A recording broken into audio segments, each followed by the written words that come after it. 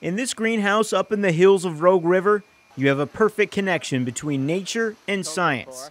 This place is called the Farming Fish. What we're looking at here is a practice called aquaponics. What it is exactly is a marriage of aquaculture, raising fish for food, with hydroponics. When you break it down beyond the scientific terms, it really is just simply the circle of life. We feed our fish, and they're gaining weight for market, and then in return these fish, they're producing nutrients, which goes through a series of plumbing to the hydroponic beds. These plants, they take up the nutrients and they become a marketable crop.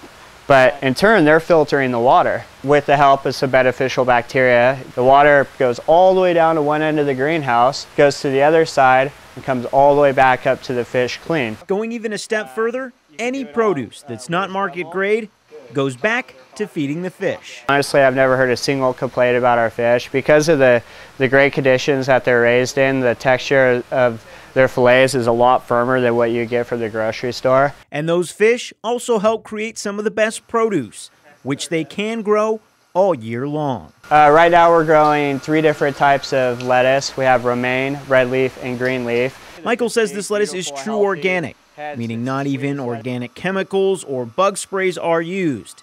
Instead, he relies on his bug army. That's a praying mantis egg. So what's going to happen with that is in the spring, when things get a little hotter, the praying mantis will hatch out. Right about that same time, there's going to be a bad caterpillar that's going to want to hatch out as well, called a cabbage loper. They're going to go around and eat the cabbage loper. Also on the helpful bug side, the great ladybug. Here we are, we're spreading ladybugs all over. Our happy little army here to get to the aphids. Not only is this whole process symbiotic, it's also easier on the farmer's body. Floating, lightweight rafts make harvest time a simple process.